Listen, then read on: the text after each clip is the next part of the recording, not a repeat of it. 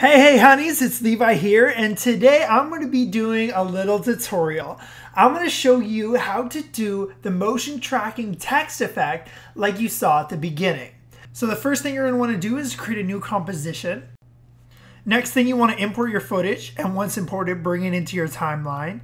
Then in my case, I'm actually going to trim the video and only work with a small section to show you today.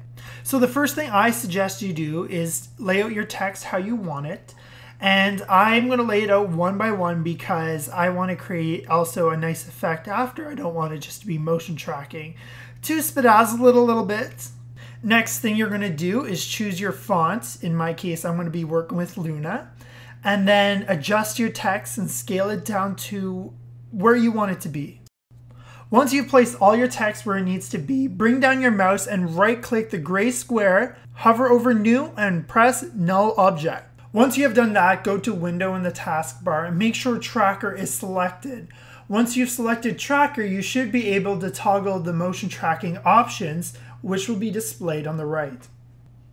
Now you're going to click Track Motion, and that should turn that red square into two boxes that you're able to adjust that almost work like a magnifying glass.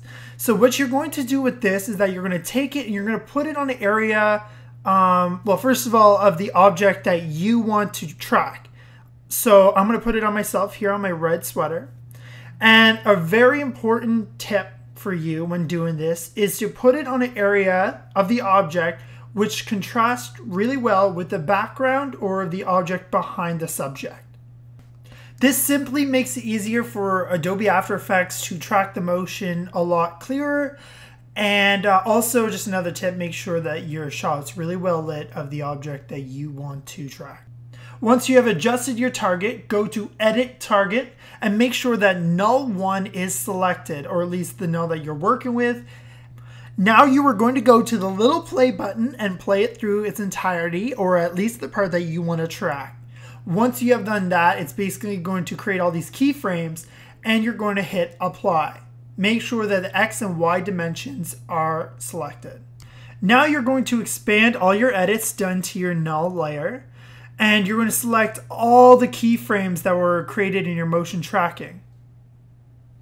Once you have done that, go to Animation, Keyframe Assistance, and click Easy Ease. What this will do is soften the motion tracking and make it look a lot more smoother. Now what you're going to do is select all of the text layers and change the parent all to Null 1. This will basically link the two together and will make your text move.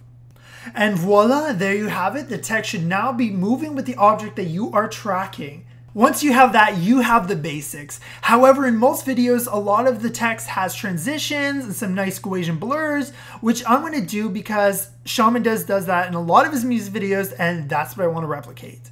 You can't watch your TV show. I will watch what I want to watch. No, won't listen. Thank you all for watching my tutorial. I hope you've all learned something and you can take away a new technique to add into your own creative projects. Levi out.